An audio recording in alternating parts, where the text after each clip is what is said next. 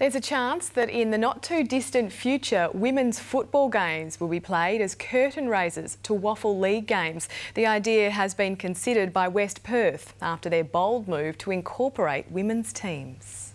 It's a grand old flag, it's a high-flying flag. The last line of the club song says, "Keep your eye on the red and the blue," because there are big changes in the wind at the West Perth Football Club. West Perth board have decided that they're going to introduce female teams into the West Perth Football Club, and our players will transition across into those teams. Next year, the team, now known as the Joondalup Women's Football Club, will be called the West Perth Falcons Women's Team. At the moment, we train at a suburban ground at Heathridge Oval. We play our home games at an arena, but we don't get to use the facilities that are arena during the week.